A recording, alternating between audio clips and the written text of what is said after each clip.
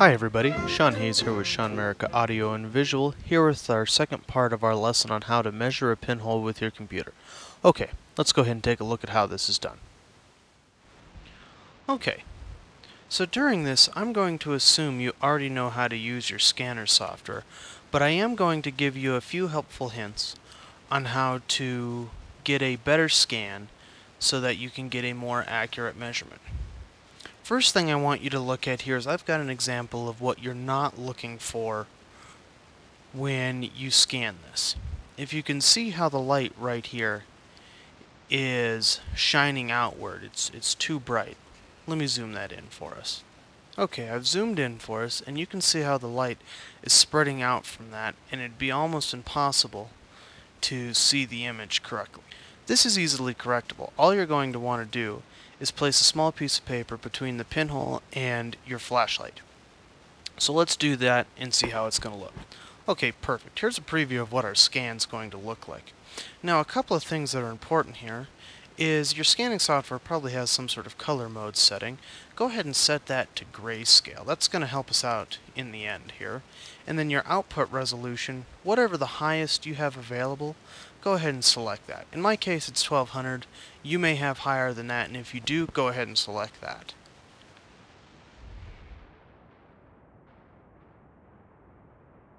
Okay. Okay, well, we're happy with that, so we're going to go ahead and scan that now.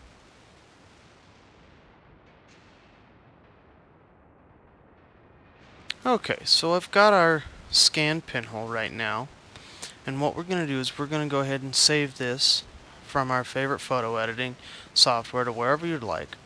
Now when you go to save this, something important is make sure to save it as a bitmap file or a .bmp. That's important. I'm just going to save this as pinhole for our purposes. We'll just save that. Okay, great. Let's go ahead and close out of this software, and we'll take a look at what you need now. The next thing you're going to want to do is you're going to want to find your file. I've brought it up for us to look at here. Now what you want to do is go ahead and right click on that and come down to the properties. This is important. And go to the summary tab, and you'll see a whole lot of information here. Now what's important is this horizontal and vertical resolution. They should be the same. This number 1199 dpi, or dots per inch, is a very important number for the use of our measurement. So go ahead and either write that down or just keep that in mind for a little bit later. So go ahead and close out of that. Now we're going to bring up a neat piece of software called shaunmerica. This is available on my website for download, and it's fast and easy to download and install, and it does a lot of neat things for scientific purposes.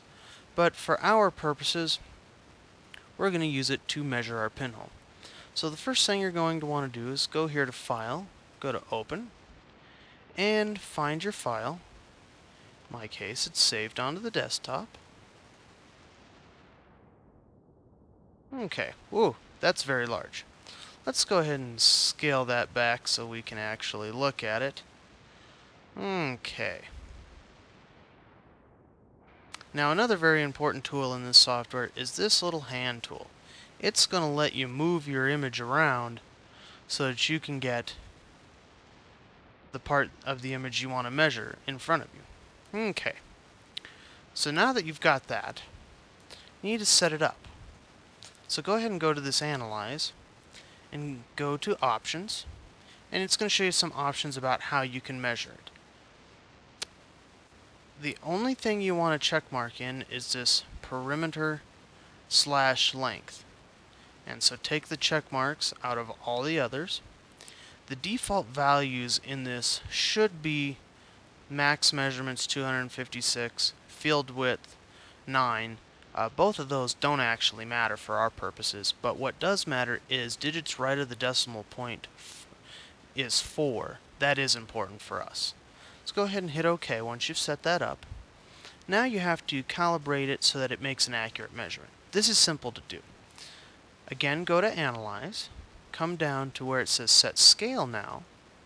Okay. Now, you know that the measured distance in pixels is... Okay, so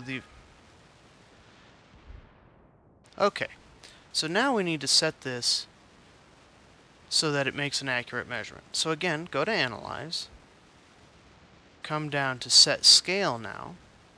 Okay, the very first thing you're going to want to do is tell it what units we're using. And we're using pixels per inch, so select inch.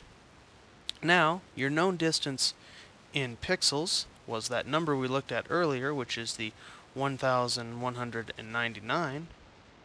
The known distance is 1 inch. And as you can see down here, it's already made your scale 1199 pixels per inch. So go ahead and hit OK once you've done that, and you're almost set. Now the last thing you want to do is go to Analyze again and hit Show Results. And then we'll go ahead and bring that result window down to where we need it. Now this is the simple part right here, so we just make some simple measurements. So select this flashing line tool. If you click and hold on it, it's going to give you some others options, but we just need the straight line. And this image here is a little difficult to tell exactly where the edges of that hole are, so we're going to quick grab the magnification tool and we're just going to zoom in a few times. You'll notice this image is a little blurry around the edge. In your favorite photo editing software, if you spend just a little bit of time playing with the brightness and contrast setting, you can clean this up quite considerably, but this is just for demonstration purposes. So again, grab your straight line tool and draw a line from one edge to the other. Try to best tell where you think that is. Okay, now all you need to do is again go to Analyze and select Measure. And it's given us a measurement of 0.0384 inches. Now what I like to do is take several measurements in several different places along the pinhole, and then what I like to do is to then average those measurements together to get a more accurate diameter. Okay, at this point you've got your measurements. All you need to do is place those into Pinhole Designer and it'll do the necessary calculations for you, and you're ready to go out and take some pinhole pictures. Well, this is Sean Hayes from ShaunMerica Audio and Visual signing out. Happy pinhole. Bye.